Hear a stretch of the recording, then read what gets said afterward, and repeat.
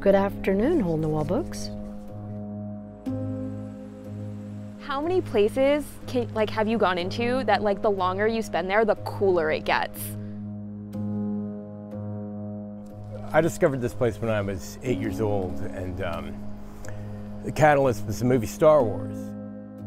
Part of what drew me in the door was just seeing the sign that it was closing soon. And when I got my first car, when I got my driver's license, the first place I drove to was here. This place exists outside of social media. This place exists outside of time.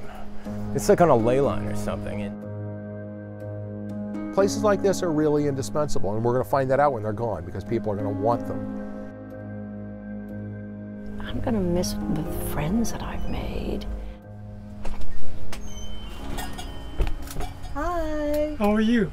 Okay, how are Wow, you? 40 years here, huh? Yes. That long, huh? Yes.